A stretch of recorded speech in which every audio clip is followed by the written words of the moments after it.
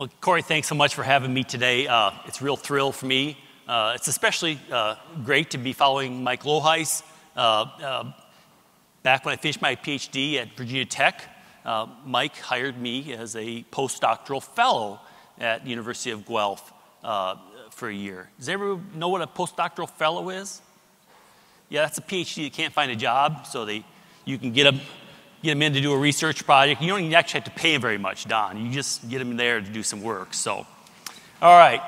So again, when I left Guelph, I was a little disappointed. I took a job with Pfizer. I'm a dairy guy, as all of you know. But as I look back on it, things turned out pretty good. I don't know if I would have done any different. So, because I'm here today, right? So, some of you know my dad, Phil. At last December, at 97, almost 98 years of age, he decided, yes, probably he'd go into some assisted care. So we're all happy about that. And so we're helping him downsize a little bit and going through the things. And I found this certificate, and I said, man, I got to keep this. And so for our international colleagues, this is not in kilos. It's 13,389 pounds of milk with a 3.5 fat test. Again, I don't know why he kept this certificate. Perhaps he just brought me home from the hospital the month before. I'm the 8th kid, and yes, we are Catholic. And so, but anyway, it's pretty cool from Iowa State. On the lower right-hand corner there, you see a guy by the name of Tom Lyons signed that certificate. I don't know, some of you may know, he took a job just north of here, I think. I don't know if you kept up with you much, but he's an Iowa State grad as well. But anyway, so, I've been in partnership with 2 classmates from Iowa State, dairy science, since 1995, when I got some disposable income.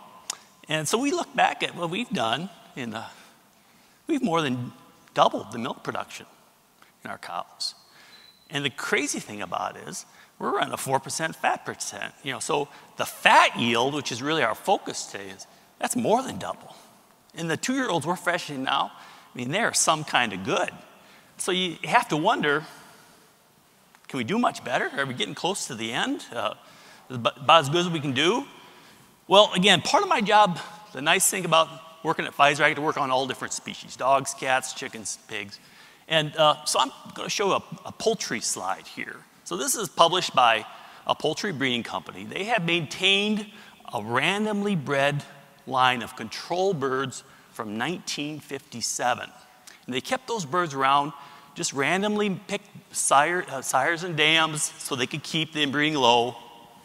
And in 1991, they ran an experiment to compare the growth rates of those birds and the feed efficiency of those birds versus the birds they are currently selling in their commercial operations. Again, so in 1957, they harvested birds at 3 months of age, thereabouts.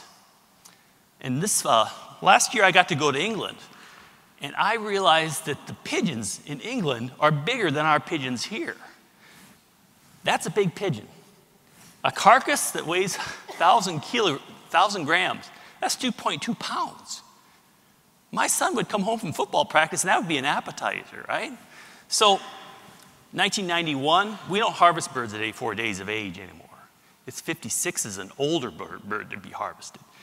And they increased the weight of those birds by 300%. So they weighed 4 times what they did in 1957. Wow. So if my partner and I were doing a good job, of course, we didn't start our partnership until 95. We'd be at 52,000 pounds of milk. 10 years later, they put another 100% growth on these birds. Wow. 66,000 pounds of milk we should be at on average. Many of you know, have read, Costco had to build a poultry plant in Nebraska because they were having such a hard time finding birds that consistently fit their $5, what do they call it, $5 cluck or something like that, right? They had to build their own plant because these birds grow so fast, you really got to manage them to keep them that small. So tremendous, tremendous growth. So maybe we got a little room to grow yet. Maybe we think we're up here and the ceiling is is way up there. So, as I travel the country, and as I was putting this talk together, I kind of straddle the breeder group and I straddle the commercial dairy herd group. And one of the things I really hear from breeders a lot is, yeah, look what those poultry guys are doing. They focused on high heritable traits. That's how you make progress, man. Didn't you go to school? If you make genetic improvement, you work on things that are heritable. What's wrong with you? So why are we wasting our time on these lowly heritable traits? And again, this is the graph that I've updated. It shows our genetic improvement, tremendous genetic improvement for milk production. Again, so we look back at what we've done since 1957. My partner and I, well, about half the genetic improvement we made was from gen eggs, and about half of it was increased nutrition, cow comfort, all the calf health things we've done. About half of it is due to that sort of things, and half due to genetics. But you can see the DPR. Again, these are reported in breeding values. You'll notice on both the milk axis and the DPR value that these are reporting in breeding values because there's our best predictor of performance. And so you can see in 1957, those cows were minus 7,500 pounds of milk. That's their breeding value, their transmitting ability would be half that. And for DPR, they were 15. Wow, that's, again, the definition of that is if my preg rate in my herd is 30, pretty good herd, those heifers would get pregnant 45% of the time in that herd, okay? Wow, that's a big difference. Again, we've turned the corner, we kind of come around. Again, the milk looks like it's really jumping up, but really, we shouldn't look at milk anymore because I'm not selecting for milk, I'm selecting for fat and protein. And you look at those two graphs and you can see they are really jumping up, more so than milk. The index works, we are trying to make these Holsteins a high component breed. All right, again, so I'm not as academic as Dr. Loheis.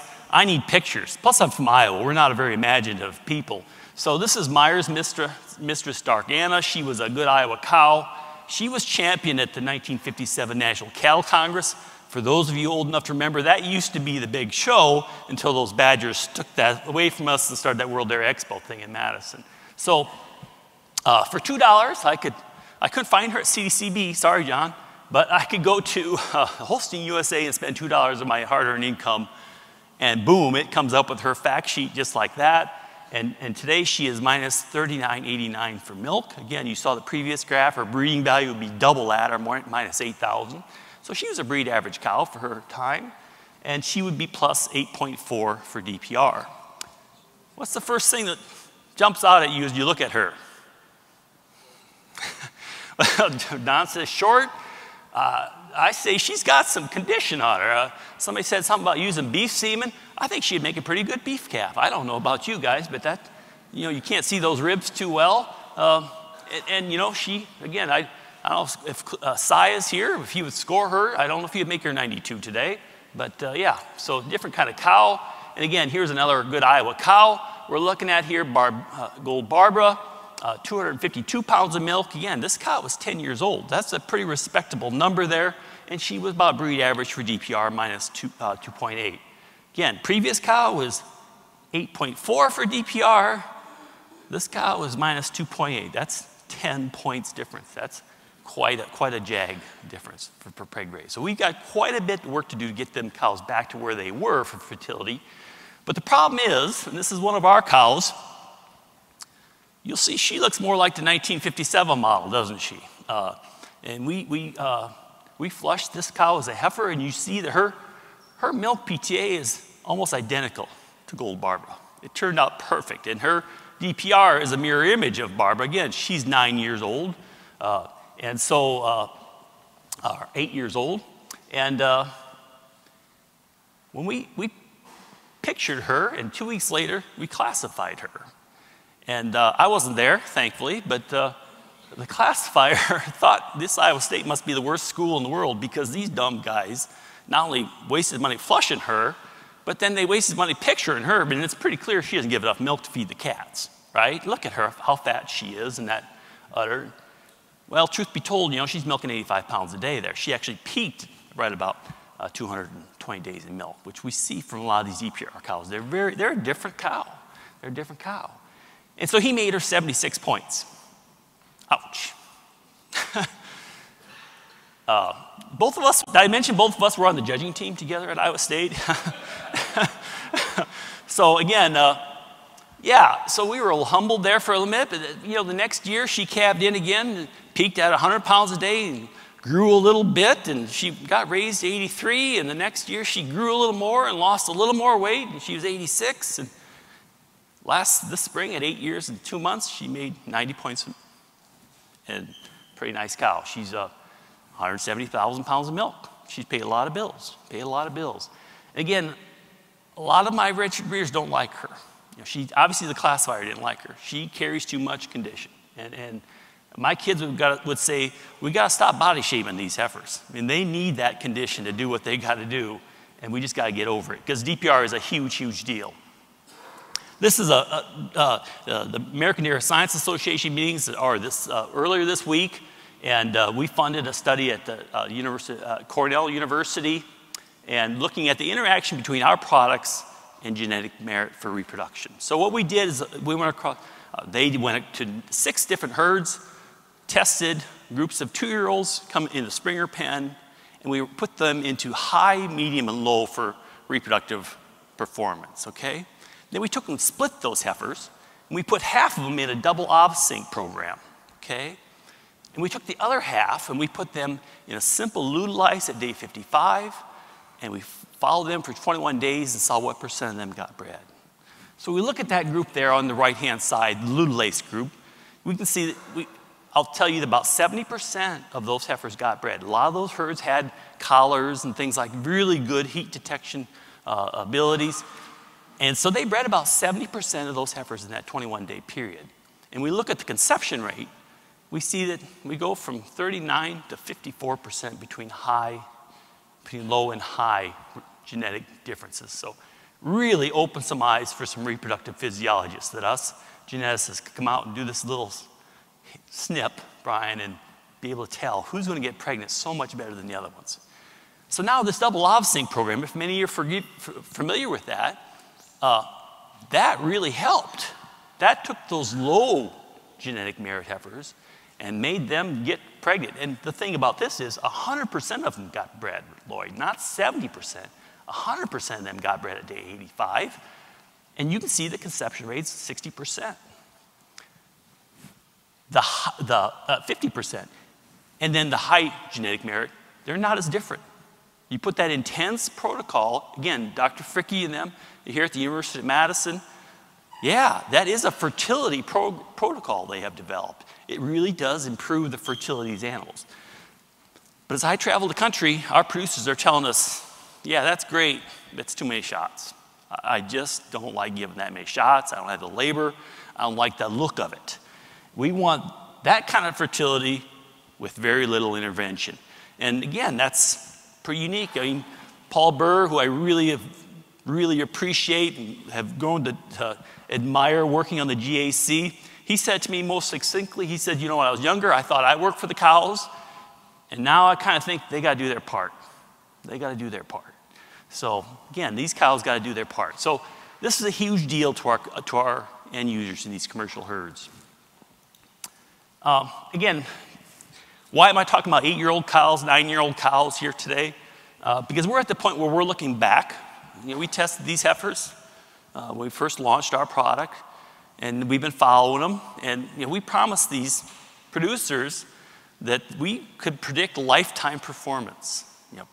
Take this SNP and not only predict all these individual traits, but true lifetime performance. And as we look at this graph, this is a graph I run for most of the herds I go to. It's actual milk production by parity. And so this 2-year-olds are milking fantastic in this herd. They're at 87 pounds, but the mature cows, they're at 110. That's a lot of juice, right?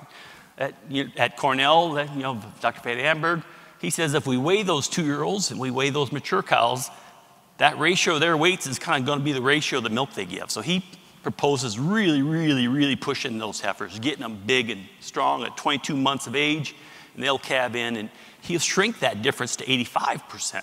But again, 15% more milk is still a lot of milk. And so we have more and more producers who are looking at this and saying, you know what, maybe I should be running a 40% cull rate, and I can crank that back down to 35%. I have producers now who are telling me we're going to 25% cull rate. Well, the problem with that is older cows have more health issues. There's no two ways about it. There's no two ways about it. Again, we've talked again and again about nobody likes treating cows. I was at a conference in Florida, and there was a veterinarian who managed some large system of herds, and he told the audience, this is my favorite way of treating sick cows.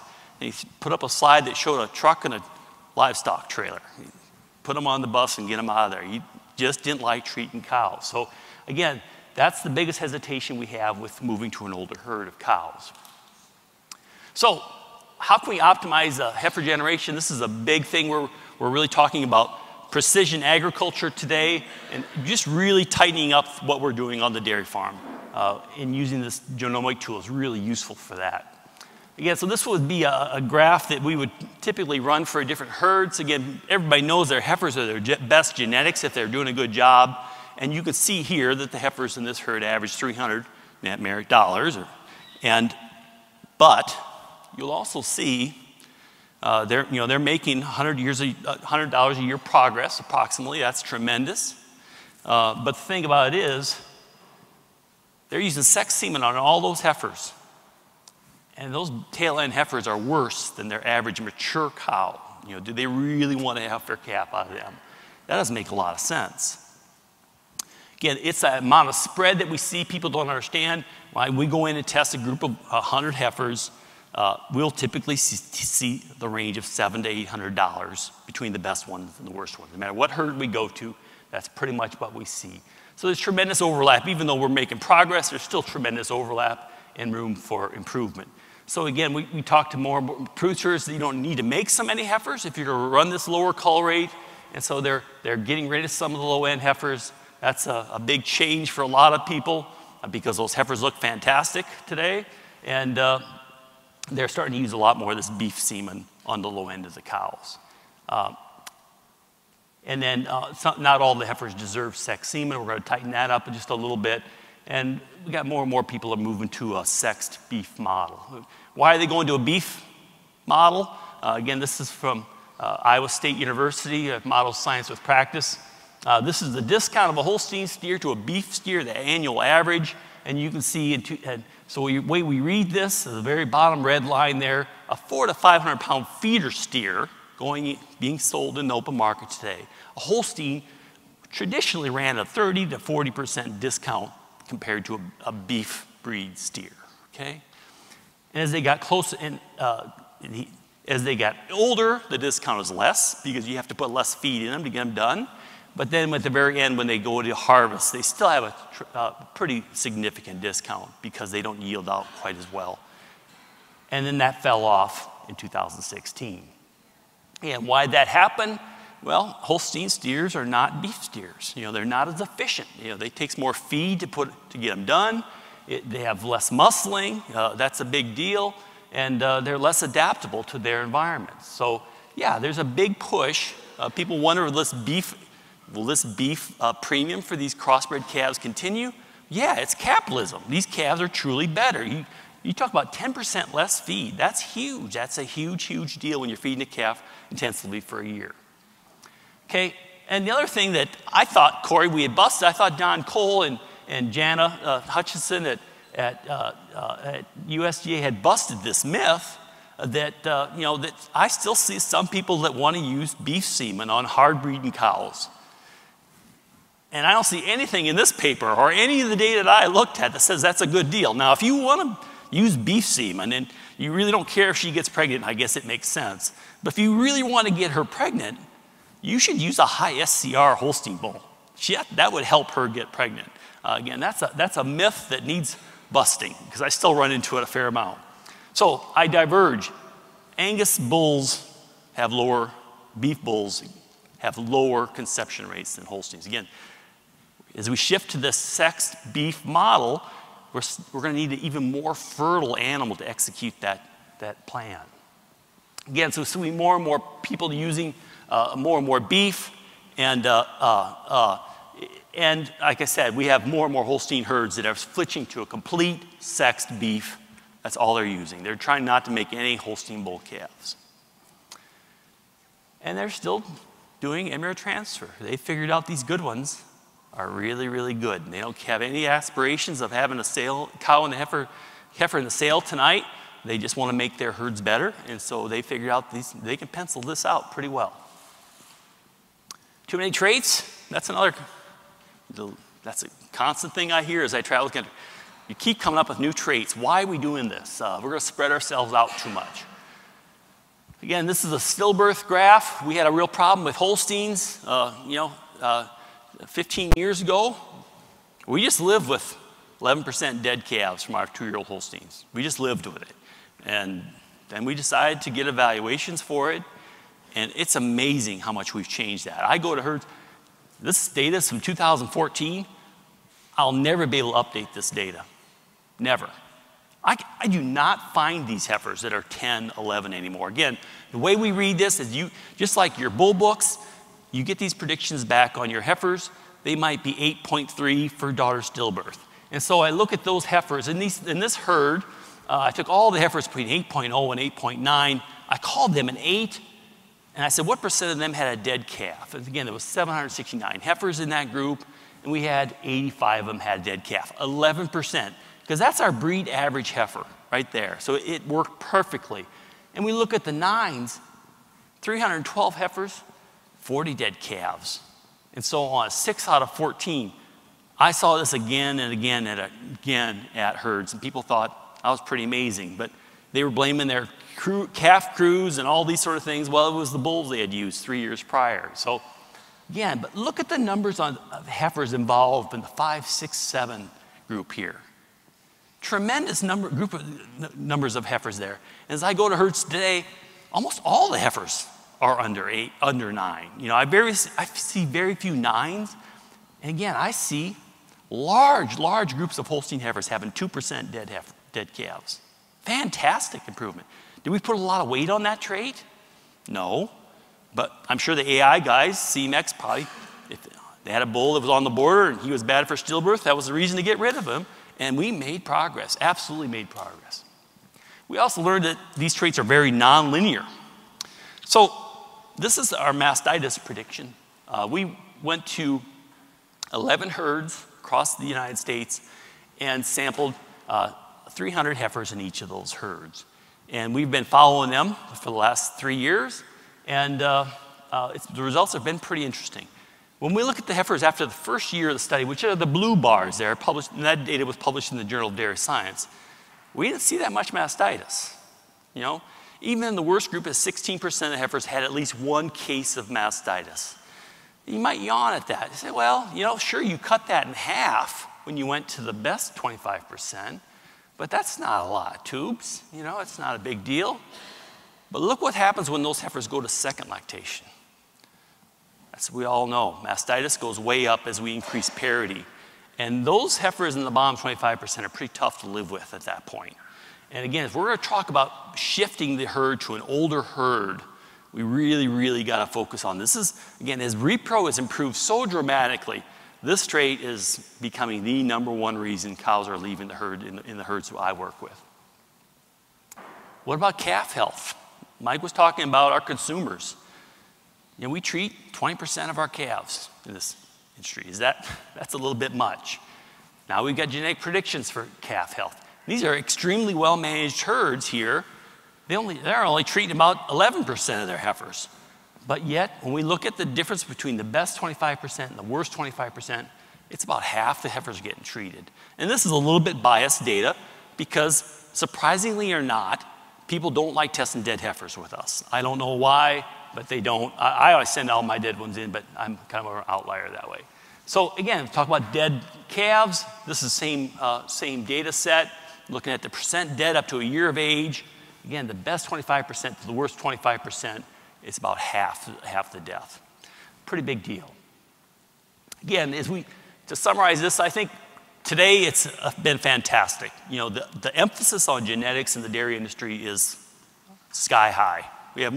We have producers here tonight that are gonna buy at this sale that never would have dreamed they'd ever buy an animal at the National Convention sale, right? Never would dream. In fact, when I was putting this slide together, I said to my wife, she saw how hard I was working at and practicing, which is rare for me, and she says, what? She goes, man, you're really working on this. I said, yeah, this thing's a big deal. I said, this Corey Geiger, he's kind of a high pressure guy. He's pulled in he's hoping to pull in 1,200 people. There's gonna be people from all over the country, all over the world. Some of the leading geneticists, legends, like Lloyd Holtzman and Don right in front row. I said, it's a huge deal. I said, did you ever imagine in your wildest dreams that I would be speaking at such a conference? And she looked at me and she says, well, no, not really, but you're not really in my wildest dreams that much anymore. But I digress. Just like the poultry slide I showed, you know, if you're a poultry producer, you better have a pretty good supplier of your birds, or you're not going to be competitive on your cost of gains. And I think producers today understand genetics is a pretty big lever. They got to get that right. They can't mess that up anymore. So it's a big deal. And again, genomic predictions, they're really, really useful for these lowly heritable traits. And we're just starting to understand this. And there's significant benefits to having more fertile, healthy cows. I mean, Dr. Britt is going to talk tomorrow about what we're starting to understand about epigenetics. And again, we show that real thin cow. It's pretty well conserved across all our species. When mom is starving, nature says you don't need any more babies. In fact, your babies should be less fertile because your population's under some stress right now. So again, we're just starting to understand that. As Dr. Lois gave us a C-, which I thought he's a pretty tough grader. I thought he was a tough boss, but he's a real tough grader. But anyway, again, we're starting to talk about precision use of females for replacements. And this is a big deal. I don't know if any of you noticed, but the milk price is a little off. I don't know if it's not quite the same as in 2014. Capturing this crossbred premium is a pretty big deal. I don't think, now that producers are kind of getting a taste of that, I don't think they're going to give that up. And again, so we really, really need to work on our fertility and our health as much as anything. Thank you so much.